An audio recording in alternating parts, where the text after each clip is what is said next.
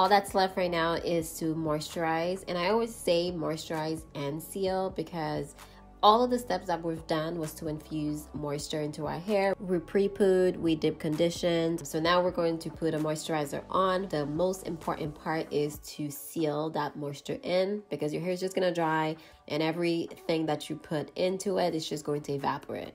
So it's important to not just moisturize your hair, but to seal in that moisture. The easiest sealant that you can use is something that is oil-based, such as a butter, shea butter, mango butter, or whatever your hair likes.